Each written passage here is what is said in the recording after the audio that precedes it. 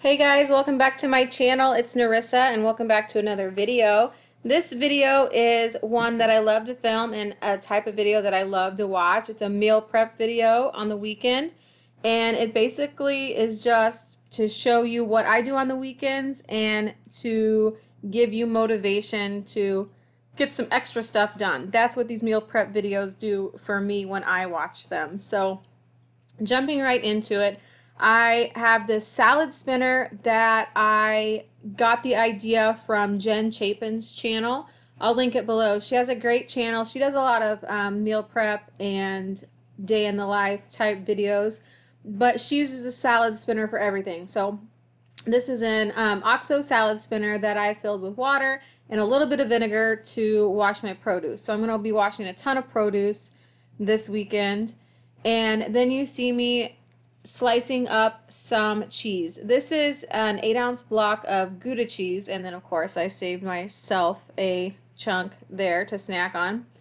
And then this is Monterey, no, this is Colby Jack, an 8-ounce block of Colby Jack. So I usually get 2 of these every couple weeks when I go grocery shopping, and then I will slice it up, and then my husband and I will snack on this for lunches and then also like an after work snack.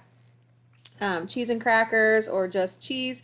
You know, cheese is low carb, so that is a really good option. So I took my apples out of the vinegar water, gave them a good rinse, and now I'm using a super clean towel and making sure that the apples are really dry. And then I'm going to rinse it out and start again.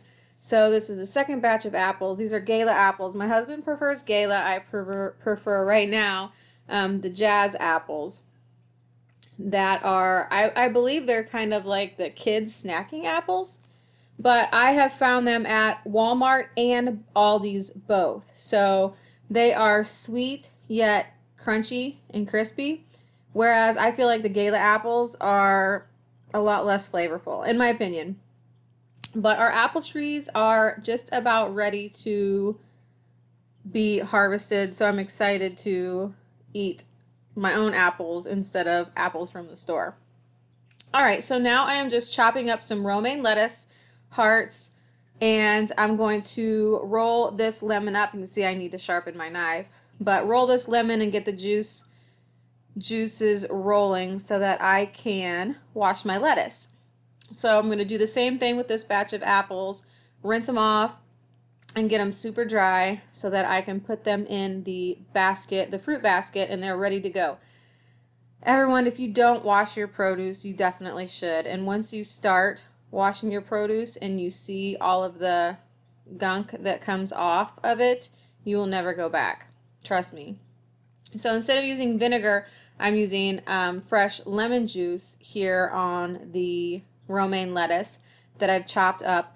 Not only does this keep it more firm for longer, but oftentimes I will randomly taste a hint of lemon juice, which is fine by me when I'm eating a salad.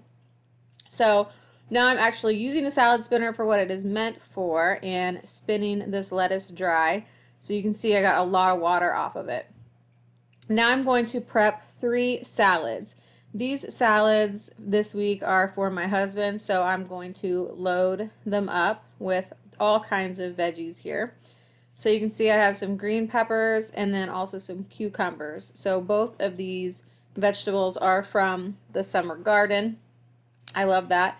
So I'm going to chop up my peppers here. Now, how do you guys chop your peppers? I do it differently every time. This time I'm just slicing off the lobes and leaving the insides. A lot of times I'll slice off the top and then sort of carve out the inside and then slice it. But I'm saving the insides because my chickens love the insides of green peppers. They love the seeds. They're awfully picky chickens these days, but green pepper insides are definitely one of their favorites. So I'm going to load up each of these to-go containers, or they're not to-go containers, they're meal prep containers that I actually got on Amazon. I'll see if I can find them and link them below if you're interested. They're really cheap. They're dishwasher safe, microwave safe, and they're just one compartment there. So then I'm also going to rinse off or rinse up or clean up my Roma tomatoes, not Roma tomatoes, my cherry tomatoes. And then I did have some from the garden. And then also get my plums that I found at Aldi's. I thought they looked really, really good. Get those soaking in some vinegar water. And I'm going to boil some eggs, so I'm just going to fill up my pot with some hot water and get it ready to boil. And I'll show you how I do my hard-boiled eggs here in a minute. So now I am going to make some homemade ranch dressing. I just get sick of regular old dressing from a bottle oftentimes, and I will make something either homemade or semi-homemade just to add a little interest to the salad dressing. So I'm using this dry ranch seasoning to make some ranch dressing, and the recipe on the back of the box calls for mayonnaise and milk and the seasoning, but I could not bring myself to use that much mayonnaise, so I just use sour cream. And you can see it's a little watery, so I'm going to add a little bit more sour cream and then we'll be good to go. So this turned out really, really well, except I made like twice as much as I needed and had trouble using it all before it went bad. It lasted about a week. So I'm going to fill up some of these little disposable containers that I got on Amazon, and I don't always use disposable. I don't always use washable. I have both. It just depends on what mood I'm in at the moment. So you can see I filled up the salad containers, one each with the dressing. I also just put a small cucumber in each of the salads, and I didn't show it on film, but I also put in some of the cherry tomatoes. Alright, so I'm giving my plums a good rinse and then adding some more water and vinegar and adding in my strawberries to give them a nice soak. And then I'm getting excuse me, then I'm going to get my plums nice and dry as well. I was so excited about these plums. They smelled so good and they looked so good, but to be honest with you, they weren't. They were bland, underripe, just not what I was hoping for. So now I'm going to boil some eggs. These are going to be for Mike's salads as well. He wants lots of chopped egg. So what I do is I put them in boiling water and I boil them for 14 minutes. That's how I do my eggs. They usually come out great. I have not tried hard-boiled eggs in the Instant Pot. Let me know how you guys prefer to boil your eggs, and do you have any fail-proof methods that always come out perfectly? These usually do 95% of the time if you put them into boiling water and boil them for 14 minutes and then put them in an ice bath. But, you know, sometimes randomly, for whatever reason, it doesn't work out. So now I'm going to get my strawberries chopped up. I had 2 big boxes of strawberries. I'm going to get those chopped up so that we can have those throughout the week to snack on.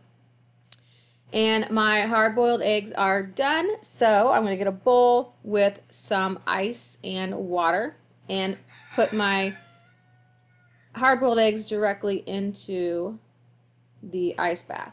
Now, these are homegrown chicken eggs, and sometimes my chickens do not get enough calcium and their shells are a little bit soft. So particularly the blue ones, and I had some issues with these when boiling them. You can see they split open, but it's a good thing I'm not using them for deviled eggs. I'm just using them for chopped egg. I apologize. Can you guys hear my rooster outside? I'm doing the voiceover and he can hear me and he's crowing. Usually when he can hear me, he'll crow. He's telling me to get out there and give them a treat, I think is what he's doing. The windows are open. No, buddy. I might have to shut the windows. But anyway, so I let the eggs sit in the ice bath until, you know, all the ice melts, and then peel them up, rinse them off and dry them off, and then chop them up. So easy peasy.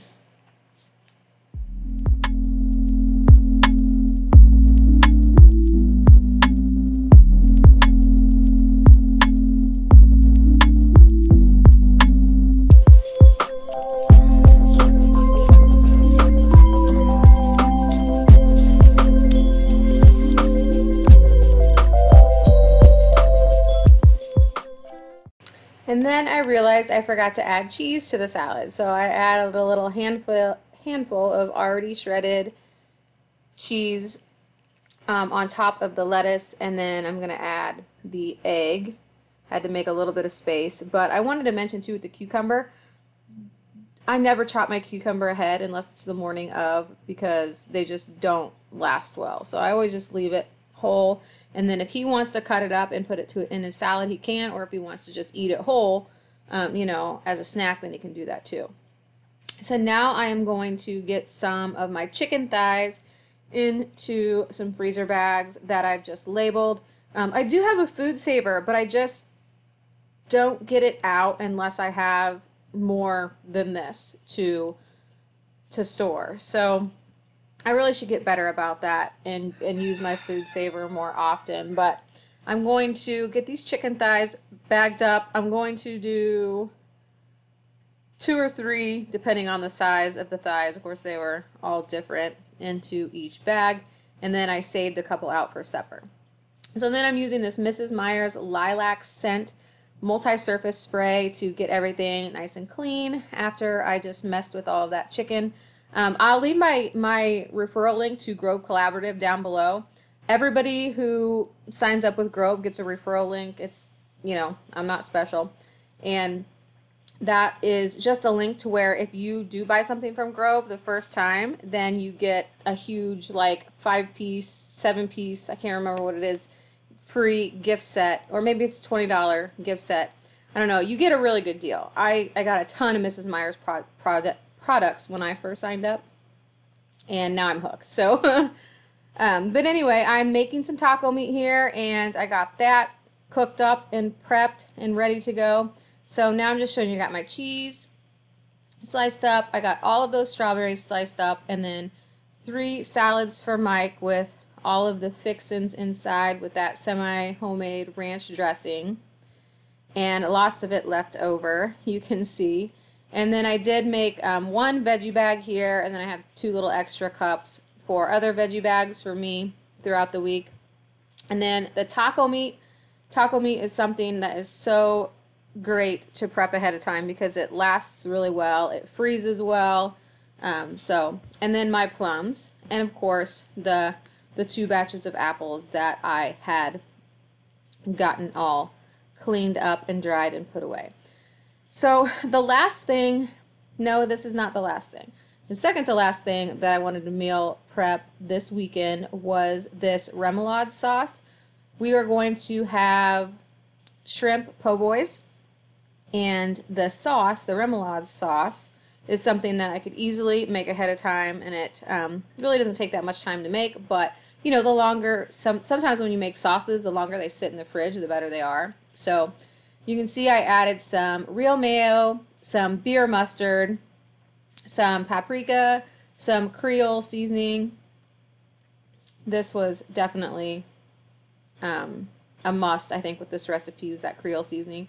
Some wasabi. Now, I completely forgot when I went to the grocery store that we did not have any horseradish, and I looked it up, and you could use wasabi in place of horseradish because that's essentially what wasabi is, just with green food coloring. So I was hoping that it wasn't going to make this remoulade green, and it didn't. So that was awesome. But in addition to that, then I'm going to add some garlic, some hot sauce. What else did I add? I think that's it. And then give it a good stir and combine everything together. And this was so good. My husband absolutely loved this remoulade sauce. He was dipping everything in it and spreading it on everything. So it was definitely a hit. Now, I filmed this meal prep before I was diagnosed with gestational diabetes a couple weeks ago. So if any of you are wondering why I think I'm going to be eating shrimp po' boys and control my gestational diabetes, I'm not. This was before I knew. So the next thing I am making is this Instant Pot meal prep breakfast that I got out of this book that I just showed you. It's an awesome book. Has a lot of great recipes, and they're healthy recipes too. So I would definitely recommend buying this book. I believe I got it on Amazon. I'll link that below too. I believe you can get it as an ebook too. I'm not for sure, but so it is apple, cinnamon, steel cut oats. So I'm chopping up 2 apples here, and I'm just going to add some butter to my Instant Pot and get that melted, and then add those 2 apples that I just chopped into the Instant Pot and let them cook for just a few minutes. And also I'm going to add about, I think it's a tablespoon of cinnamon to the apples, and you want to talk about make the entire house smell amazing. This was great. It made me think of fall for sure. So I'm just using the saute function on the Instant Pot here, and then I'm going to add 2 cups, I believe, of my steel cut oats, and then also half a cup of raisins, I believe, and give that a good stir. And now that's it. I'm going to put the lid on and pressure cook this for 2 minutes. 2 minutes, I don't know, 8 minutes. 8 minutes, and then it's going to be done. So get it into a nice good stir, and like I said, oh, the last step, you got to add some sweetness to this. And the recipe calls for maple syrup, pure maple syrup, but I didn't have any, so I just added some honey, and it was excellent. Look how good this looks. Oh my gosh, you guys, seriously, so good.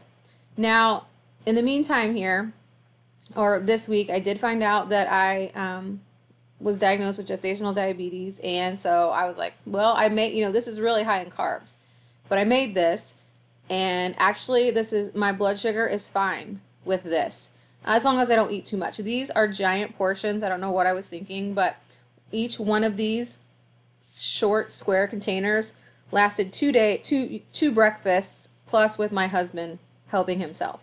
And then I'm going to add some chopped pecans to the top too, and that just rounded this breakfast out, and it is probably my favorite thing to eat right now. It's so good. The raisins give it a nice little sweetness. That honey gives it some sweetness, and I don't know, I just love it. And then with the pecans, I've also made it with walnuts too, and it's great. So that's it, you guys. That's it for my meal prep for the weekend. It set me up for a easier week, that's for sure, and I hope this video gives you some inspiration to do the same. If you like these types of videos, give me a thumbs up, and if you don't, if you'd rather see something else, give me a thumbs down and give me some ideas in the comments. Also, if you're new to my channel, I would love for you to hit the subscribe button and the little bell so you can get notifications and stick around and hang out. So thank you so much for watching, and I hope to see you in the next video. Bye!